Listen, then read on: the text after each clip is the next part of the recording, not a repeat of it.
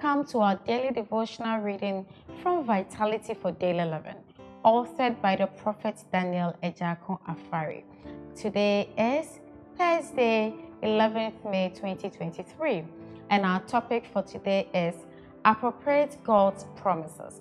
Our anchor scripture is taken from Jeremiah chapter 29, verse 11, and I'm reading from the King James Version.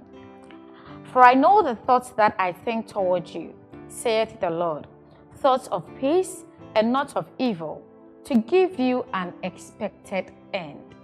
Amen. Now today's inspiration. The promises of God are sure and amen. The scripture is made up of countless promises for the child of God. Promises can be broken, but not by God, who through the word urges us not to promise when we cannot uphold it. God has a way of always upholding his promises to man because of his integrity. It makes him sovereign at all times. Sometimes in the Bible, the promises took so long a time before it was fulfilled, but eventually it was. The same scripture that provides a lot of promises also contains a lot of principles. These principles govern the way a Christian must do things in order to appropriate the promises.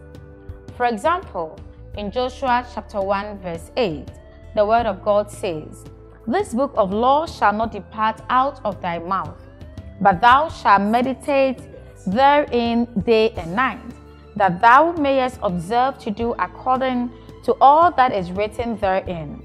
For then thou shalt make thy way prosperous, and then thou shalt have good success." Notice the principle before the promise.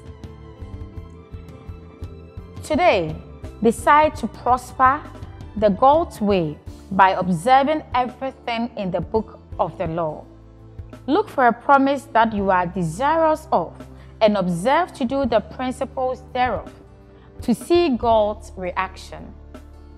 I promise you, you will appropriate all the blessings in committing to abide by the godly principles. Let us pray.